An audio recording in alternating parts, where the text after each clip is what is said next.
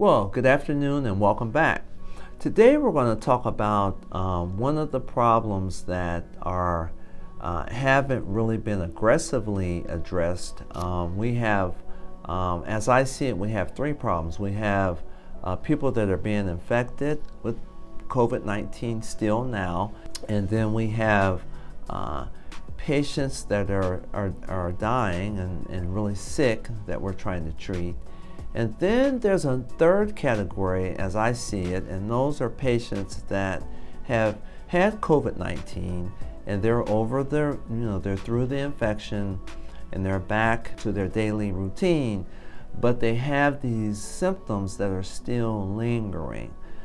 Shortness of breath, fatigue, cough, headache, burning sensation, brain fog, these symptoms that continue to plague them in a sense.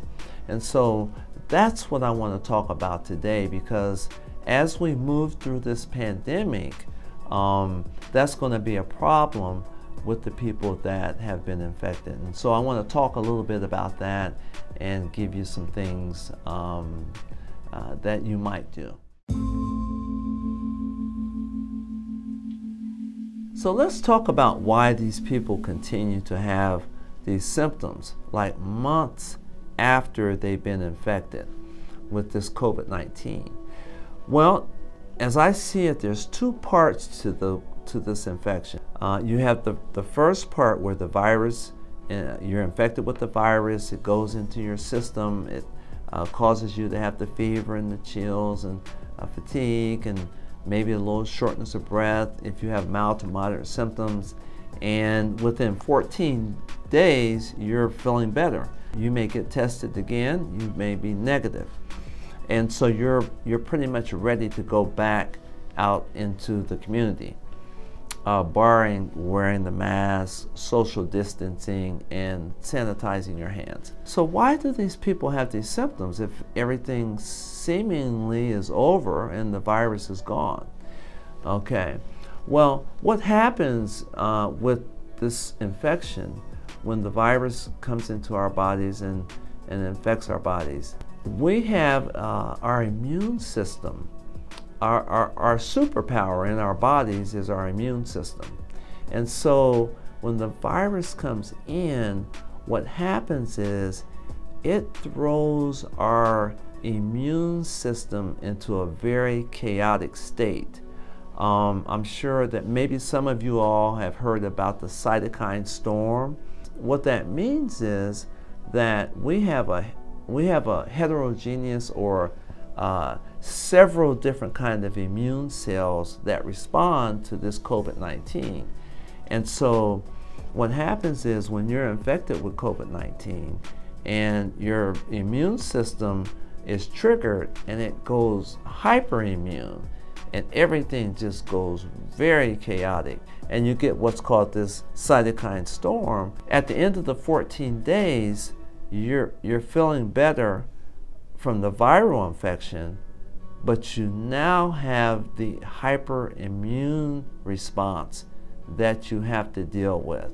And so what happens is weeks to months out, you still have these inflammatory cells that are running rampant in your body. This overabundance of inflammatory and pro-inflammatory cells, which you probably have heard as a cytokine storm, is still elevated in your body even after the 14 days. And that is what is causing patients to have these symptoms. So what Dr. Patterson has identified are the specific cells that cause cough, muscle pain, headache, has a good idea of what these cells are. And so now that we know, first of all, now that we know why people are having symptoms, and now that we know which cells, which inflammatory cells are responsible for, say, the burning sensation, the headache, now we can target our treatment towards that. Dr. Patterson has, he's really wanting people to send a sample of their blood to him, and he can run a series of immunologic testing on your blood, and it can tell which of these inflammatory cells is out of control. If you send a sample of your blood to him, he can tell you exactly where you stand immunologically. And I think that a lot of people don't know about this. They don't know that there's this this research that Dr. Patterson's been doing since June. It didn't just pop up. He's been working very hard on this. And of course, we know the priority is to get the vaccine now. The priority is to keep people from getting infected, wear the mask, you know, social distance. So there's priorities. But again, number 3 are people that have been infected that are suffering from long COVID, otherwise known as long haulers disease. I'm going to leave his information. You've already seen it on the screen. I'm going to leave it in the captions below. And you can, if you have any questions about that, you can send me comments. I can get you connected up with him, and you can start to get better, or at least there's hope for you, because these symptoms otherwise can go on for months. They can go on for months. There's been people that were infected back in June that are still having these symptoms, these long COVID symptoms. The vaccine, I know there's a lot of talk and fear around the vaccine, but I got the vaccine on Friday, and a little soreness, no nausea, no headache, no fever, chills, muscle ache, or anything. And the pain, the muscle pain is gone, pretty much gone today. I'll be going back for my second dose. And remember, when you get your first dose, there's about a 2-week window where your body's making the antibodies. So let's say that I was exposed to somebody 2 days before I got the vaccine, and I start to have symptoms this week. I didn't get it from the vaccine.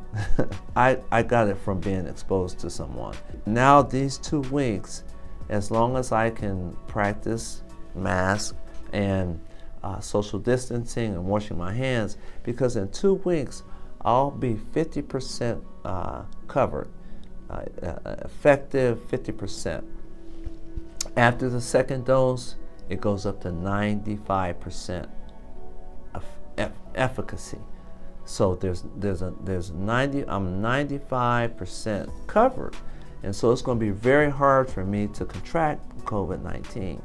But that's me. We have to get 80% of our country immune before we can start thinking about taking the mask off and not, you know, doing all the things that we have to do, that things can start to open up. 80%. And the last time I checked, remember I said we were about 15%. As of December the 14th, there had been 7.3 million vaccines given in the United States. I'm sure it's been more than that. That was, you know, almost 2 weeks ago, 3 weeks ago. So we're getting there, but you know, please go get vaccinated. And if it's your turn to get vaccinated, it's not that bad. You don't even feel the vaccine. The shot you don't feel. So I'm telling you, I can't think of anything else right now, but we'll be back next week. I hope you enjoyed. I hope there was something said that helps you along. And if you like this video, give me a like. If you want to be part of our community, hit the subscribe button below, and you'll get a little ding when we're doing something. And we're going to do this each week, and we're doing this for people that don't really have the facts and how this works, and don't have the understanding.